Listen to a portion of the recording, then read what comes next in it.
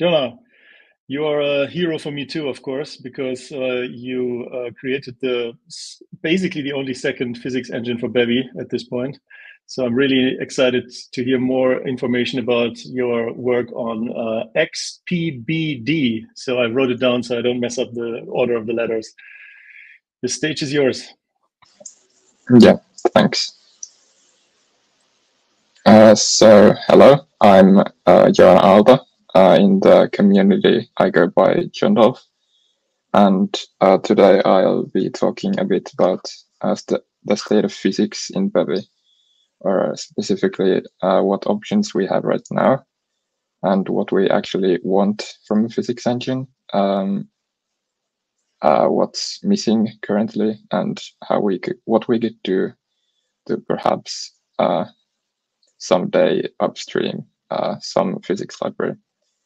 And again, these opinions are just my own, and I'm just sharing my own experiences and thoughts. Um, so, yeah, I'm a Finnish high school student for a few more months now. I have roughly 7 years of programming experience, mainly as a hobby, and I'm currently the maintainer of the Bevy XPBD physics engine, which is probably the second most popular physics engine in the ecosystem. And I've also been contributing to Bevy for the last few months. Yeah. So as you may know, Bevy does not have official physics yet.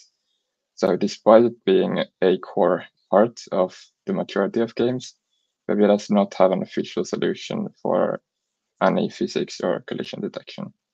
And instead, it's left completely to third-party plugins like Bevy Rapier, Bevy XPBD, which is my engine, and then there's also Bevy Mod PhysX, which is a little less known, but it's bindings for the physics engine.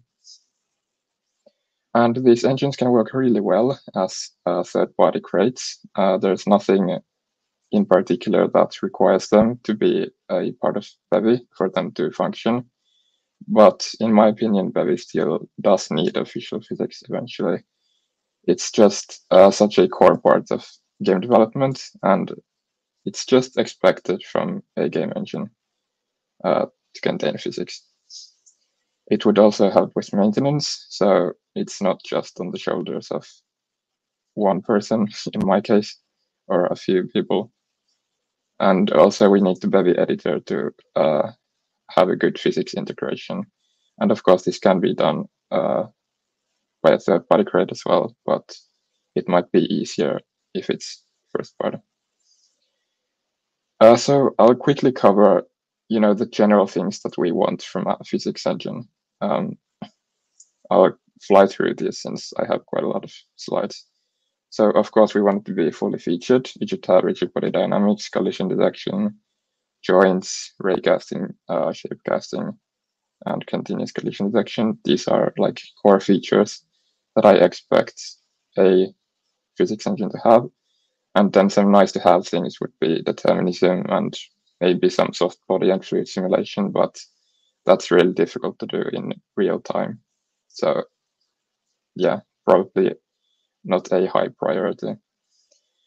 Then we want it to be stable, of course. There should be no weird collision bugs or explosions or, anything unexpected like that.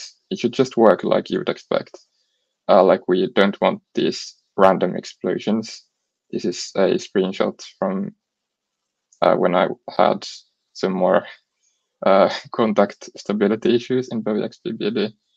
And instead we want this beautiful, stable tower of cubes that doesn't fall over. Then we, this is an ECS-based game engine, so you of course expect it to be very fast. I'd say like over 10,000 dynamic bodies at 60 FPS would be a good target. And of course, tons of raycast and shapecasts as well. Ideally, we should support as many donuts as we can. Yeah. for this, we need to perform broad-face. There's a lot of algorithms for that, different algorithms. We need to perform it solver. Then there's the option of running on the GPU, but that has the challenge of overhead when transferring data between the CPU and GPU. And it can also be difficult to integrate with the ECS well, and in a user-friendly way. And often it just has high complexity and isn't really worth it. There's a great article on this from the Bevy physics engine, Bevy physics, not sure how to pronounce it. They went for a purely CPU-based, highly optimized engine. Then a core design philosophy of Bevy. A core design philosophy of Bevy is that we want it to be highly modular, so you should be able to freely, plug and play. You should be able to replace parts of the engine, and I feel like this should extend to the physics engine as well. And the ECS is really good here, since you can just schedule your systems anywhere and use plugins to organize things. One example from Bevy XBBD is that you can simply disable the entire broad face and make your own version of it. And another example, a more recent one, this isn't released yet, but you can even replace the entire collision backend and make a completely custom collider. Like if you wanted to make a collider based on assigned distance fields, then you could do that if you wanted to. And of course, Bevy also wants to be highly economic, so it should have an intuitive API that integrates well with the ECS, and it should have good documentation. So it should use just basic components and resources for the API. It should be very minimal, and it should avoid weird defaults. And I really prioritize documenting both APIs and architecture well. I feel like the physics engine shouldn't be this mysterious black box that you don't know how it works. And I feel like it's really important to document that side as well. And it also helps contribute this a lot. And yeah, the missing docs clause can be, I like it. Yeah. So we also have a lot of these very popular existing engines that are very battle tested, like Box2D, Bullet, PhysX, and Jolt. And a lot of people might wonder why we're not just using them in Bevy.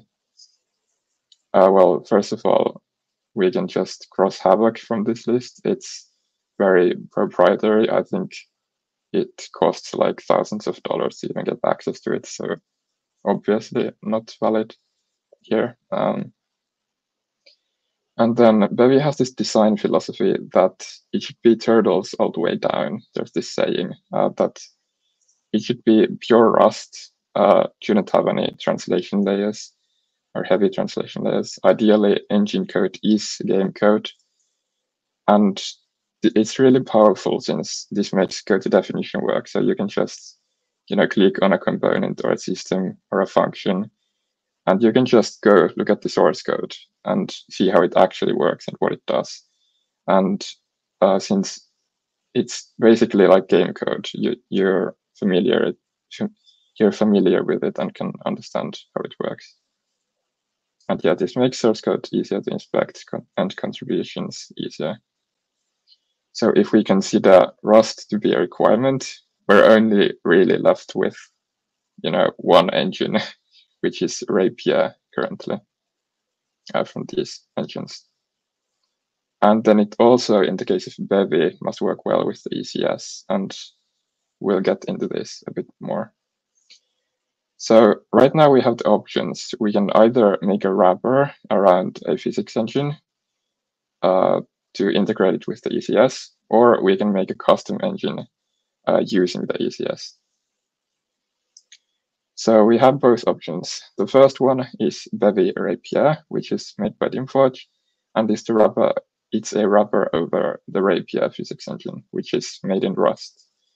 It's fully featured. It has rigid body dynamics, joints, spatial queries, character controller, and a lot more. It has an ECS-based public API. so it just uses components and resources for the most part. And the implementation is that it uses a two-phase velocity solver, if you're interested. Some pros are that it's performant, fully featured, it's relatively mature, quite ergonomic, and it does have quite good documentation, although it is a bit outdated, at least the website, and the docs on docs RS aren't as good. Yeah. Some cons are that it's just a wrapper, and this requires a translation layer between the ECS and the core physics engine. And this layer also makes the source code harder to inspect, since there's this extra glue code, you could say. Then it also uses Parry, which uses an algebra math library, while Bevy itself uses GLAM. So ideally, we don't want duplicate math dependencies. And the Bevy version of this only supports F32 precision, even though Rabia itself has F64 support. So it looks like this. You probably know already, but you add a physics plugin. You have to add these weird generics, I think. And then you add a rigid body. You have to add a velocity component to it for it to be queryable. And then you can have this movement system that updates the linear velocity. So let's take a quick look at the architecture of Rabia itself, not Bevy Rabia, but Rabia.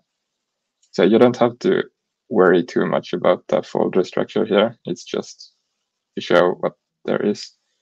At the core, there is a physics pipeline, which is what executes the physics simulation. So it's this, you give it basically everything. You give it the broad phase, narrow phase. You give it all the bodies you want to simulate, all the colliders, joints. You give it everything essentially.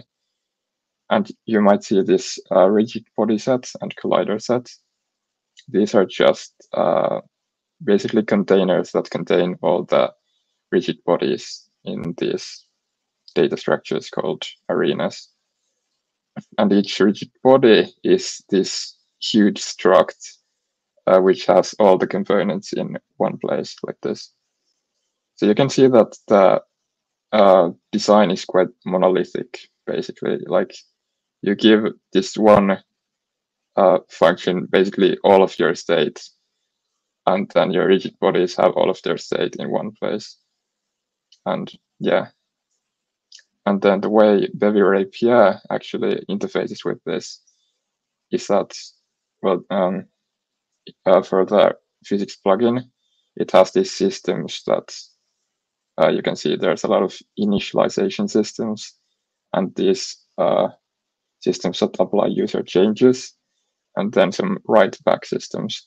So one example of an user change applying system is this. So it basically has queries for like basically every component, and it checks if it basically checks all physics components, and if they changed, it gets the corresponding rigid body on the Rabia side and updates the value.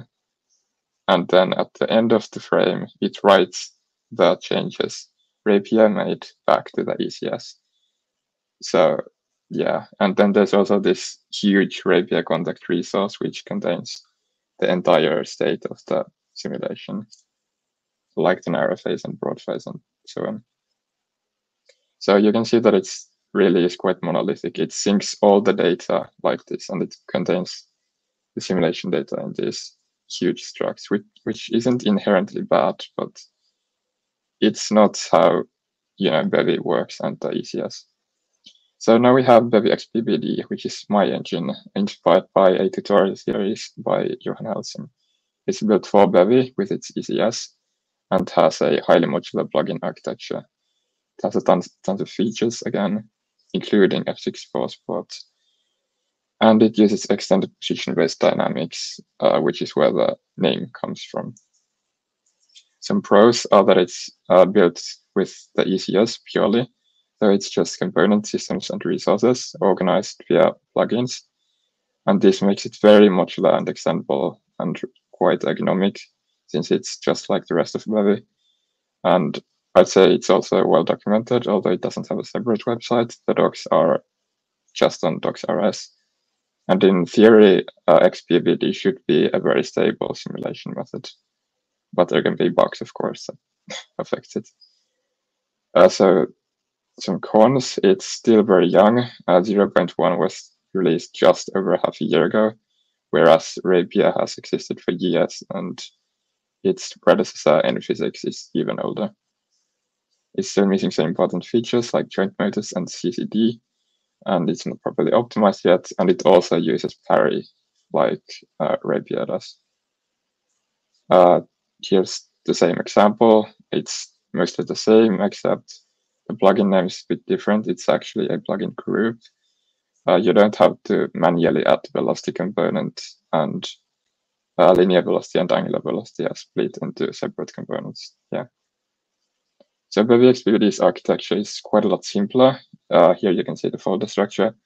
There's just, it's just plugins. There's a broad face plugin, narrow face plugin, integrator plugin, solver plugin, and so on. Everything is in these plugins. And the physics logic just uses raw systems like this. It's just normal systems. It queries for colliders and updates resources and whatnot. Here's another example. This solves constraints. It iterates through constraints and then it solves them by querying for the rigid bodies. And another benefit to this is that you can just, that it just uses these system sets and you can schedule your own systems relative to this. So in Rapia, you would have to use these hooks and they only hook in the specific parts of the engine. So you can't really freely change things around. And here you can see some of the components. So it's basically just components. So we have these two good physics engines. So what's missing for official physics? Why haven't we adopted them? Well, again, Bevy Rapia isn't built with the ECS. BevyXPVD is incomplete, and they both use parry and phone algebra. And we really don't want duplicate math grades because it's just rather confusing and adds some complexity, and also adds to compile times and binary size and so on. So ideally, we want GLAM-based collision detection. Then there's the question of which solver to use, a position-based or velocity-based approach, whether we want a separate physics world versus the ECS-based physics world. Both do have pros and cons. You can maybe do some specific optimizations if it's separate.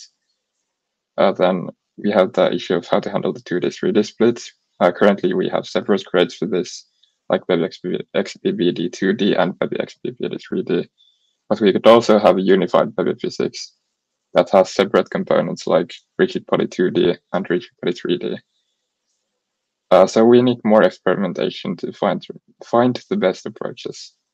And I'll quickly go through some experiments that I've personally been doing and will continue to do. So first off, we have the GLAM-based collision detection. The goal is to use just Bevy math and the new geometric primitives, which are upcoming in 0.13. Look forward to those.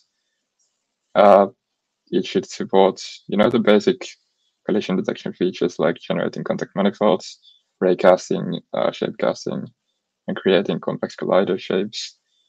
And optionally, it could have also a plugin and component for Bevy. So option one is to, replace parry with what I call Barry, which is a fork of parry using Bevy math. So in theory, this would give us fully featured collision detection with Bevy's own types without reinventing the wheel. But this is still a lot of work since parry is really big and there's some things need to be re-implemented also. And yeah. And there's also the challenge of keeping it in sync with upstream parry since the entire math library is different. So yeah, that might be a bit painful.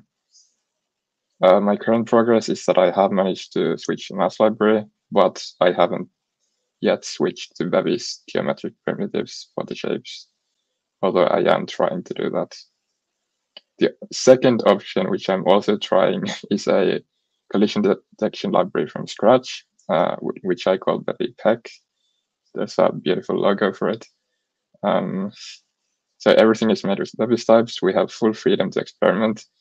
And even if this doesn't become anything like good, it's still fun and a great learning experience for me personally.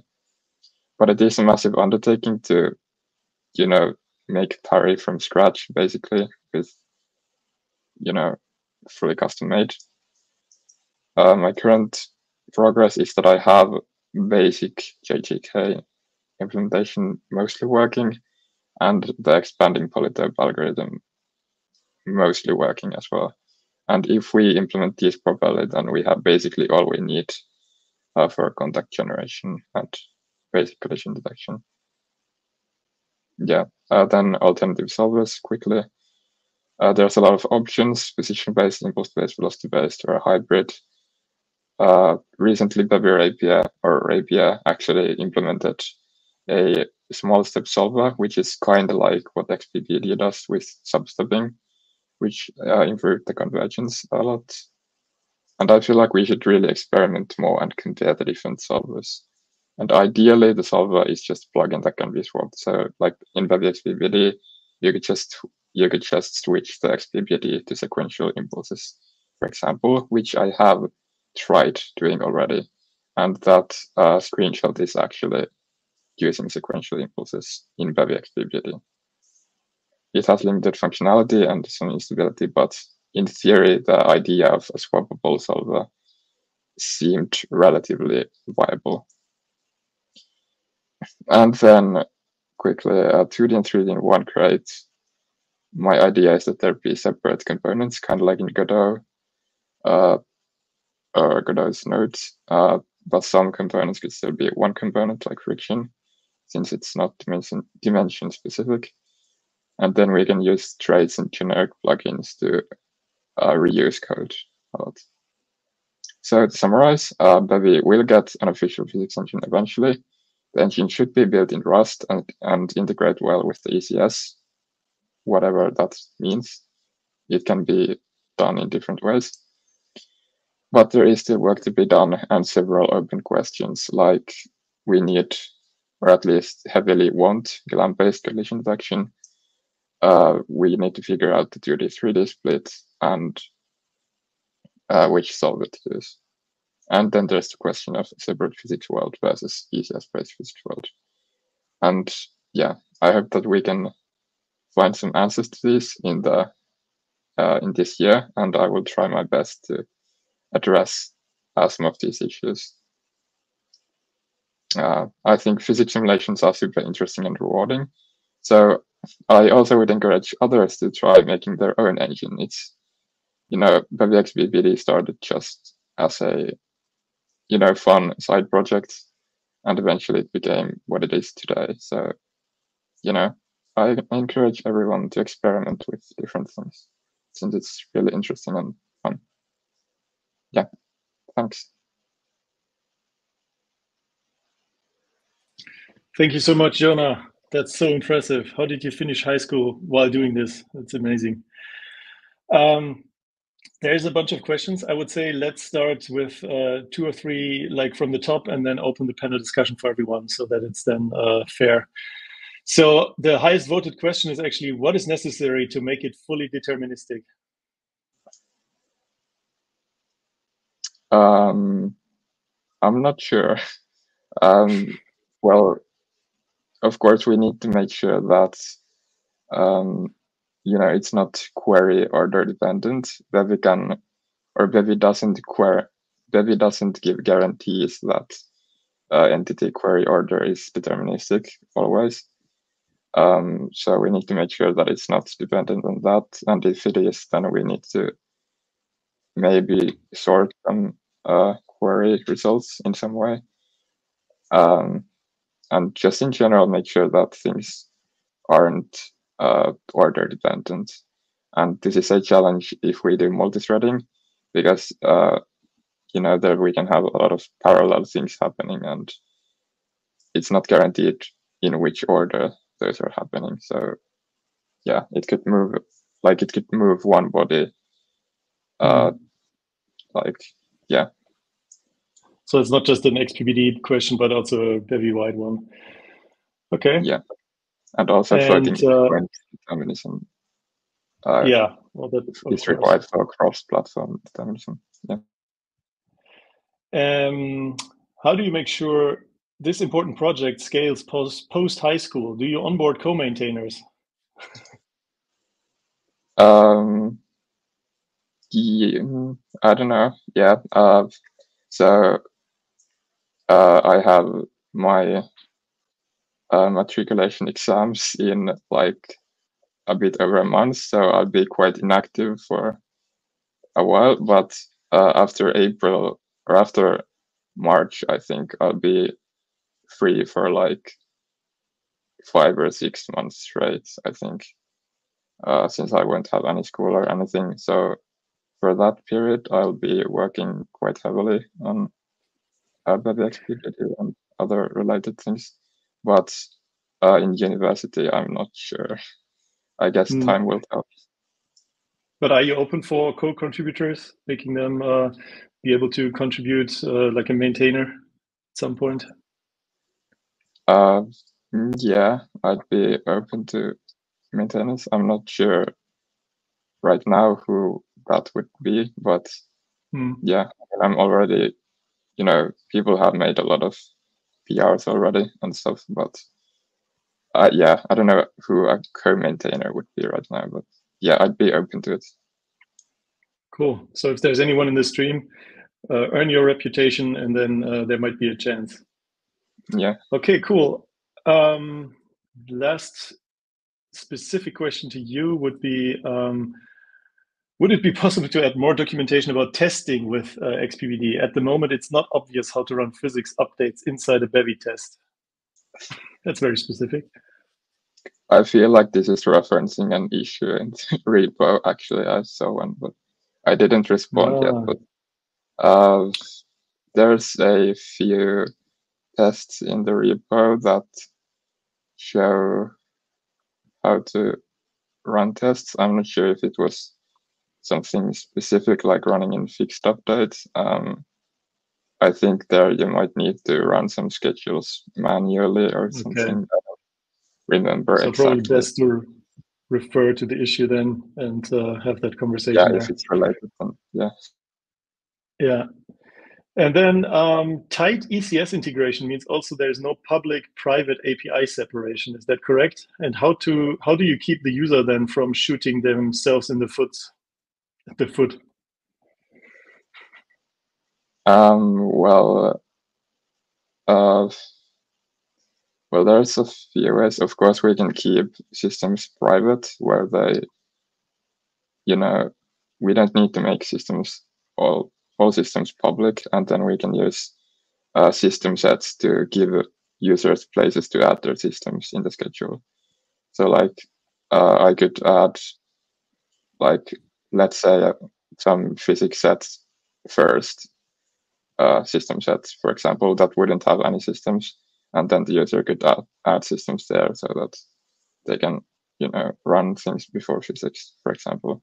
And we can extend that to like other parts of the engine. Like one example is that we have a post-process collision schedule, which basically is just an empty schedule meant purely for adding your own system so that you can do some post-processing on collision data and stuff. So basically just system sets and schedules and document how they should be used. But we cannot really keep people from manipulating components, right? No, but yeah, we can't really stop that. But yeah, I'm not sure what the answer there is. It's good to have that flexibility, but I guess it can open the door to some foot guns as well. Yeah. are you or do you plan to get in touch with Foresight Corporation regarding Barry? Foresight is a strong actor in the Bevy ecosystem, and from my understanding, they are also related to Rapier. Yeah, I don't plan on, uh, you know, contacting them necessarily. I'm not sure, I don't think I need to really. I'm not sure what I would, I guess, help, migrating it to Bevy, but it's mostly just like manual work. Like there's not that much complexity to just switching the math types and stuff. It's mostly just someone has to do it, basically. Cool. Joona, another one about inverse kinematics. Could you talk about that? What is needed to add this to Bevy? Yeah, I'm not really familiar with inverse kinematics. I feel like it's more of an animation thing, kind of, or not necessarily. I don't know. Okay. It's not. I'm not very familiar with it, so I wouldn't know, unfortunately. So this calls for contributors, I guess. Joona, is XPBD more suitable when doing rollback networking than Rapier or Rapier? Maybe Gets probably back to determinism again. Yeah, kind of. Neither Bevy XBBD or Bevy Rapier is entirely deterministic, at least cross-platform. But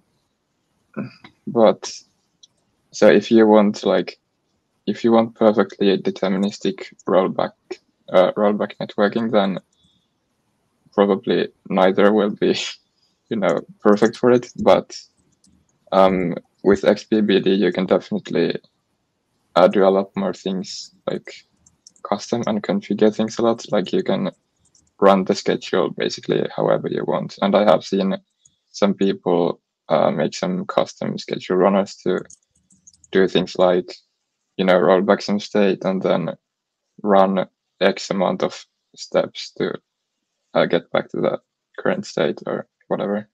So you can do quite a lot of configuration with the XBBD that you might not be able to do to the same extent in Bevy API, but Joona, such impressive work to build this out of high school. Is Rust your first language? Was it hard to ramp up?